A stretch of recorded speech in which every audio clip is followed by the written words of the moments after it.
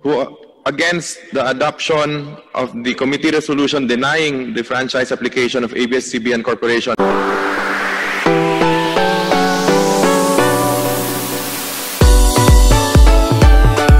And please ask to be counted. The committee secretary is hereby directed to count the votes and record the same. Yung nasa dito po sa plenary, pwede po taas po ng kamay yung Kong Zarate and Kong Abante. Kong Zarate po. Yes, Mr. Chair, I'm formally registering my negative vote to the resolution on the floor.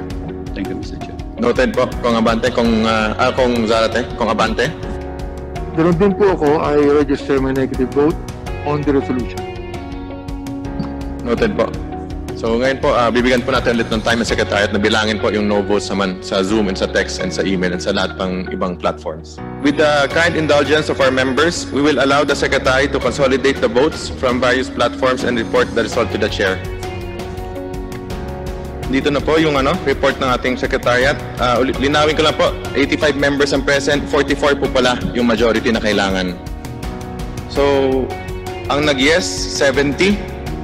Ang nag-no, 11, dalawang nag-inhibit, isang nag-abstain. Ayun, yun ang total. Tuluyan na ngang binasura sa Kamara ang usaping ABS CBN franchise. Voting 70 to 11, the Committee on Legislative Franchise junked the hope of ABS CBN to continue their operations after a 12 days hearing. Pursuant to Section 49 of the Rules of the House of Representatives, all House bills and House resolutions relative to the grant or renewal of the franchise application of ABS CBN Corporation are hereby laid on the table. The committee secretary is hereby directed to inform all the authors of the bills and resolutions of the decision of the committee in writing, and as far as practicable, the electronic mail within 5 days stating the reasons therefore. Mr. Chair, Mr. Chair, Kong Jonathan. Point of clarification lang po.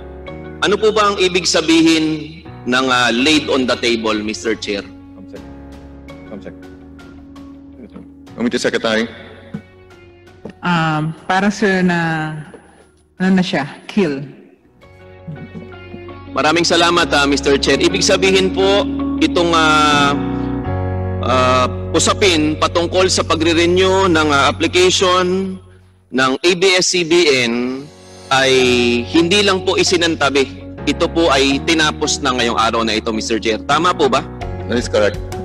Kong Defensor. Mr. Chair, in parliamentary courtesy, when a bill is being approved, we don't necessarily vote no because we just lay it on the table just to make it stay in the committee. But technically, Mr. Chair, for a franchise application, the effect would be to kill the application of the franchise. But it is still in our rules laid on the table. And Mr. Chair, as this is a historic moment for the House of Representatives and of course for the Filipino nation, I move that all members, Mr. Chair, who voted for the adoption of the committee resolution be made as co-authors. I so move, Mr. Chair. There is a motion to include all members of the committee who voted for the adoption of the committee resolution denying the franchise application of ABS CBN Corporation. Any second? I second, Mr. Chair. Is there any objection? Without any objections, motion is approved. Mr. Chair, I move that the committee adopt the other findings and recommendations contained in the technical working group report, Mr. Chair. There is a motion to adopt the other findings and recommendations contained in the TWG report. Any second? Second, Mr. Chair. Is there any objection? Hearing none, motion is approved. Mr. Chair, Kong Defensor. for purposes of transparency, I move that we authorize the chairman of the Committee on Legislative Franchises to release the TWG report and the adopted committee resolution to the public and other committees of the House. I so move, Mr. Chair. There is a motion. Any second? I second, Mr. Chair. Any objections? Hearing none, motion is approved. Mr. Chair, mukha pong tapos na ang usapin ngayong araw na ito. Mr. Chair, I move to adjourn. Mr. Chair, Kong Defensor. let me Before I second the motion, let me just congratulate you, also those who voted no. The members of the minority are all here. Those who have worked for the 11 hearings, the 12 hearings, Mr. Chair. Let me congratulate you, Mr. Chairman, again, and the TWG group. I second the motion, Mr. Chair. Mr. Chair, before we adjourn, Yes. I just want to be clarified if this committee report will still be. I just want to be clarified if this committee report will still be presented to the plenary, not anymore. Hindi na po. This is it, no? Okay. Mr. Chair, Congarin. Mr. Chair, we are in receipt of some text from fellow members from the minority who would like to insert explanation of their vote. Yes, Just a pwede po moment. i-submit na lang po sa committee. Thank you. Thank you, Mr. Chair. As there are no other matters to discuss and there's a motion to adjourn, duly seconded, hearing is adjourned. By no means can this franchise application be related to press freedom, the committee said. It is what it is, a denial of a privilege granted by the state because the applicant was seen as undeserving of the grant of a legislative franchise. Supporters of ABS CBN expressed their support to the television network, Giant, via social media, and even asked the Congress to release the result so they could see the decisions of every lawmaker who participated in the voting. And here's the list of congressmen who voted against ABS CBN franchise or decided to abstain or didn't show to vote.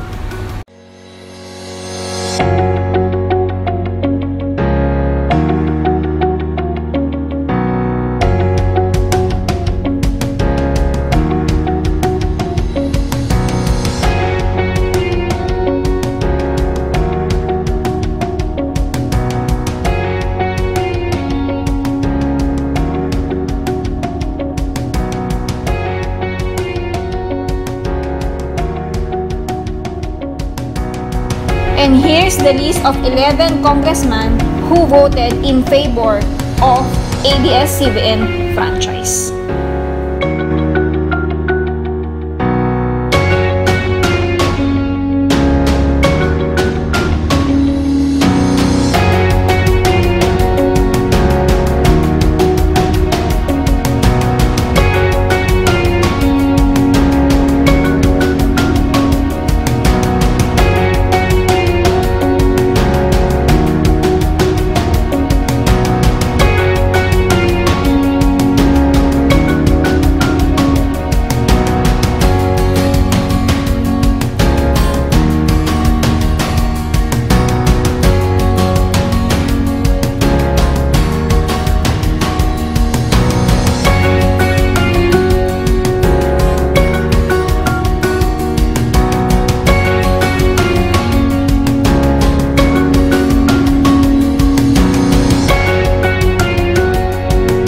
And Congresswoman Stella Luz Quimbo.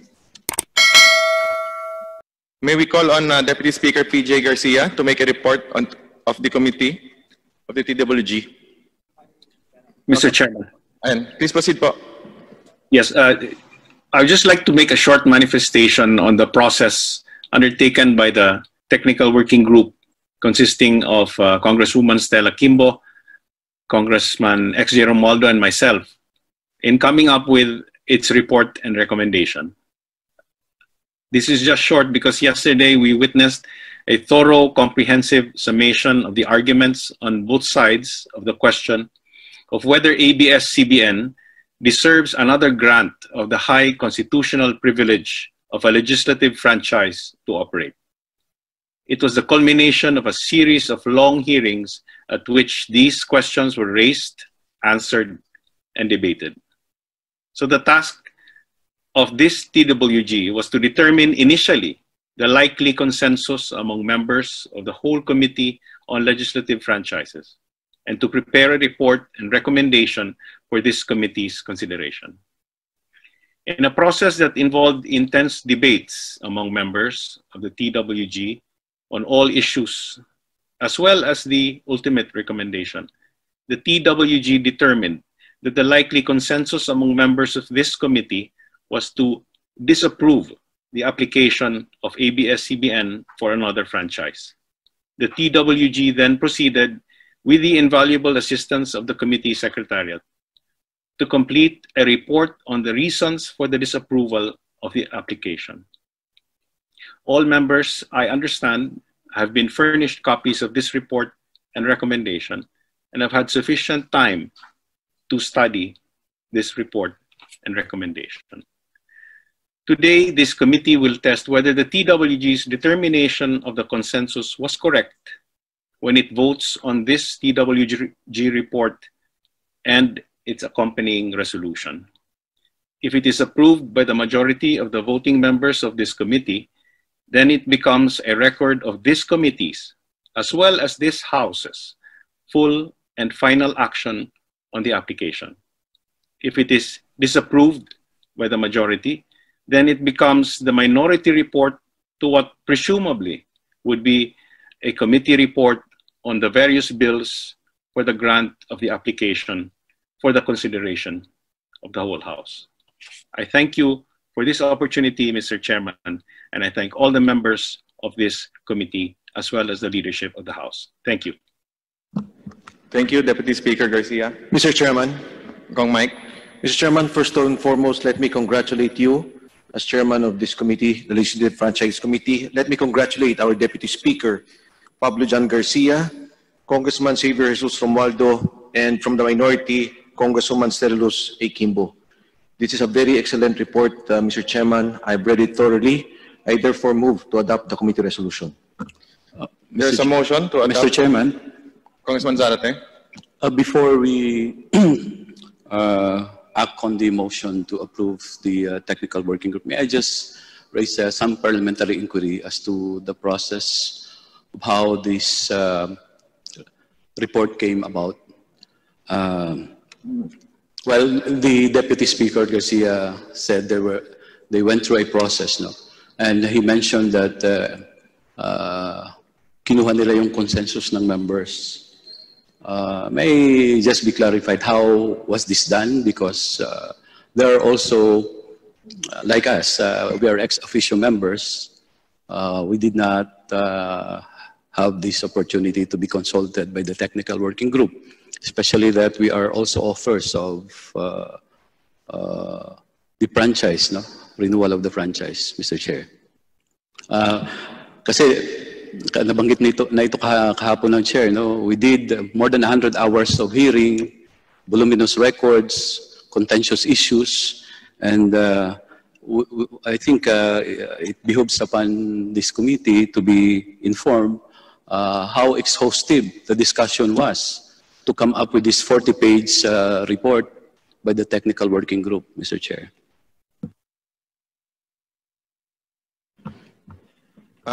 Deputy Speaker Pablo Garcia, would you care to respond to the question of Congressman Zarate? Yes, Mr. Speaker.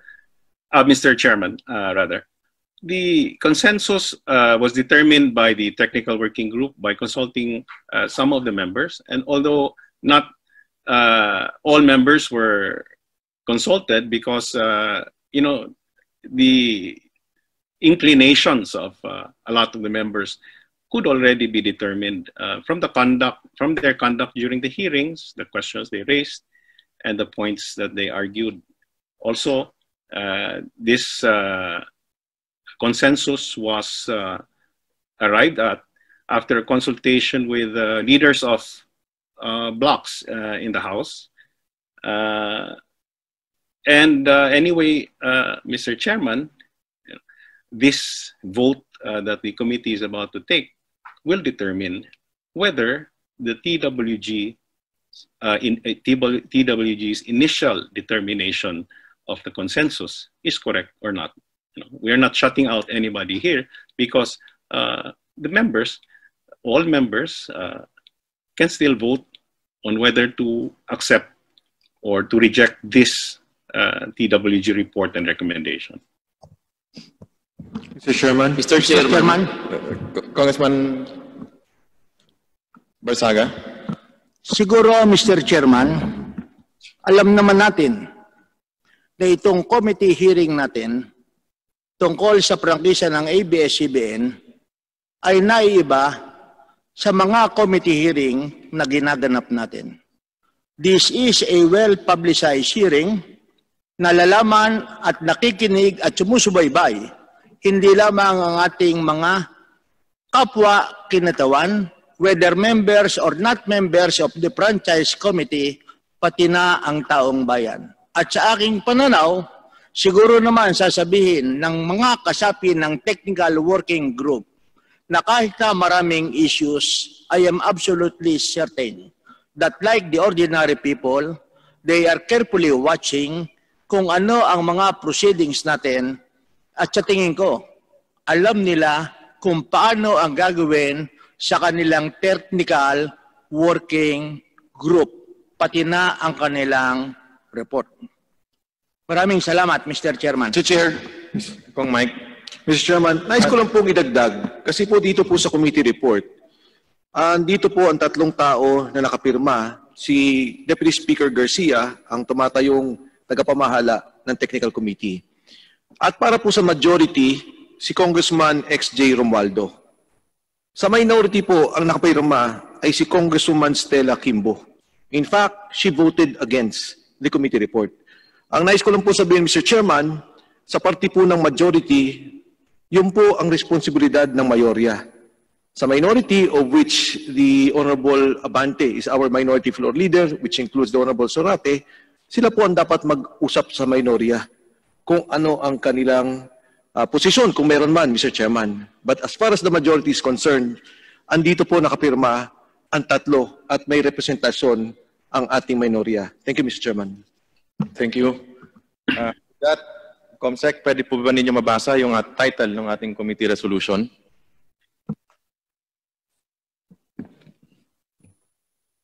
Committee resolution. Resolution denying the franchise application of ABS CBN Corporation to construct, install, establish, operate, and maintain radio and broadcasting stations in the Philippines. There was a motion. Any seconds? Any I objection? second, Mr. Chair. Any objection? There is an objection. Given that meron pong objection, we have to divide the House para po pagbotohan natin. We have 85... Mr. Chairman, point of clarification, Mr. Chair. Kong Alvarado. Mr. Chairman, maaari po bang malaman namin kung ilang boto ang kinakailangan para po pumasa ang committee resolution? Based po sa 85 na committee members at ex-officio members na present, ang kailangan po para manalo is 43. Majority po. 50% plus 1 po. Aba. Maraming salamat, Mr. Chair. Thank you. So, ngayon po, nais po nating i-remind, we would like to remind members na pagdating po sa voting natin, that a yes vote means that a member supports the adoption of the committee resolution. Hence, a denial of the franchise application of ABS CBN Corporation. A no vote means that a member opposes the adoption of the committee resolution and hence favors the granting of the franchise application of ABS CBN Corporation. Mr. Chair, Kong Jonathan. Tama po ba na mga miyembro at ex-officio members lamang ang maaaring bumoto sa House resolution po na pagbobotohan natin ngayong tanghaling ito? Tama po, that is correct. Mr. Chair, kung tama po yun, ang ibig sabihin po, ang pagbobotohan natin dito ay hindi yung pagbibigay ng, ang pinagbobotohan po dito ay kung umaayon ka ba sa committee resolution o hindi. Ang committee resolution, Mr. Chair, ay nagsasaad na hindi dapat bigyan ng prangkisa ang ABS-CBN. Kung sa gayon, Mr. Chairman, para po sa kaalaman ng ating mga kasamang members at ex-officio members na boboto po ngayong hapong ito, kung po kayo ay mag-yes, ang ibig sabihin po ng yes na boto po ninyo ay sumasang-ayon kayo sa committee resolution na huwag bigyan ng prangkisa ang ABS-CBN. Kung naman po tayo o isa sa atin ay boboto ng no, ang ibig sabihin po ay tumataliwas tayo sa committee resolution, hindi tayo umaayon sa committee resolution, at nais po ng membro na bigyan ng prangkisa ang ABS CBN. Tama po ba yon, Mr. Chairman? Tama, Kong Jonathan, at maraming salamat sa napakalinaw na pag-explain. Maraming salamat, Idol Chairman Chicoy Alvarez. Mr. Chairman, Mr. Chair, Kong Abante. so ibig sabihin, yung pagtanggap ng resolution na yan, hindi yung do you accept the resolution as filed or written, no? Therefore, kasama na rito yung pagboto mo if you are for the franchise or against the franchise. That's correct.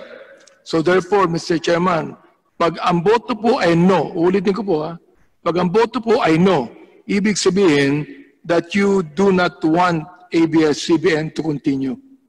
Baliktad po. If you vote no, you are in favor of ABS CBN to continue. So ganito, kung pabor po ako na magpatuloy ang ABS CBN, no dapat ang boto ko. Tama po.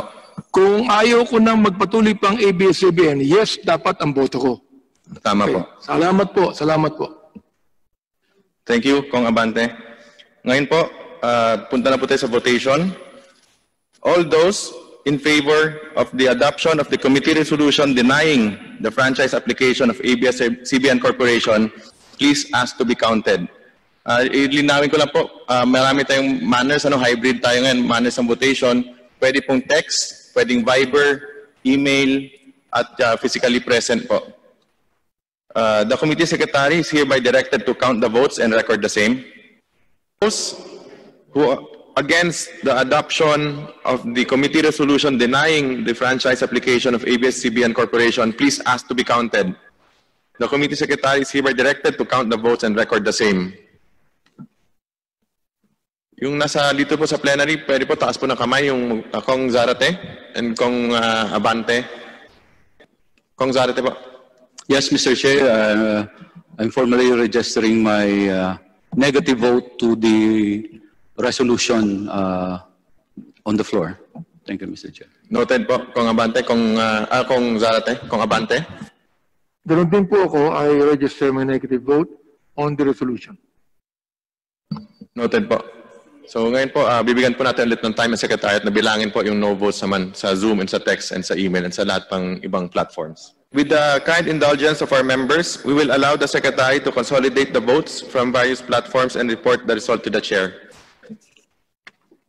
Dito na po yung report ng ating Secretariat.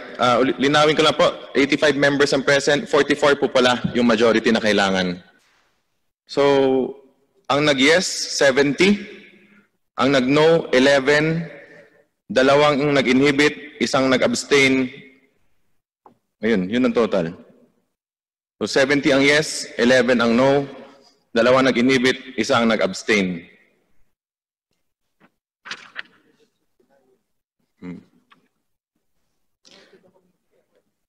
The resolution to deny ABS CBN's franchise application is hereby adopted. Pursuant to Section 49 of the Rules of the House of Representatives, all House bills and House resolutions relative to the grant or renewal of the franchise application of ABS CBN Corporation are hereby laid on the table. The committee secretary is hereby directed to inform all the authors of the bills and resolutions of the decision of the committee in writing, and as far as practicable, though electronic mail within 5 days stating the reasons therefore. Mr. Chair, Mr. Chair, Kong Jonathan. Point of clarification lang po. Ano po ba ang ibig sabihin ng laid on the table, Mr. Chair? Committee Secretary. Para sir na siya, kill. Maraming salamat, Mr. Chair. Ibig sabihin po, itong usapin patungkol sa pagre-renew ng application ng ABS CBN ay hindi lang po isinantabi. Ito po ay tinapos na ngayong araw na ito, Mr. Chair. Tama po ba? That is correct. Kong Defensor. Mr. Chair, in parliamentary courtesy, when a bill is being approved, we don't necessarily vote no because we just lay it on the table just to make it stay in the committee. But technically, Mr. Chair, for a franchise application, the effect would be to kill the application of the franchise. But it is still in our rules laid on the table. And Mr. Chair, as this is a historic moment for the House of Representatives and of course for the Filipino nation, I move that all members, Mr. Chair, who voted for the adoption of the committee resolution be made as co-authors. I so move, Mr. Chair. There is a motion to include all members of the committee who voted for the adoption of the committee resolution denying the franchise application of ABS CBN Corporation. Any second? I second, Mr. Chair. Is there any objection? Who voted, not present? I'm sorry. I withdraw my objection. Without any objections, motion is approved. Mr. Chair, I move that the committee adopt the other findings and recommendations contained in the technical working group report, Mr. Chair. There is a motion to adopt the other findings and recommendations contained in the TWG report. Any second? Second, Mr. Chair. Is there any objection? Hearing none, motion is approved. Mr. Chair, Defensor. for purposes of transparency, I move that we authorize the chairman of the Committee on Legislative Franchises to release the TWG report and the adopted committee resolution to the public and other committees of the House. I so move, Mr. Chair. There is a motion. Any second? I second, Mr. Chair. Any objections?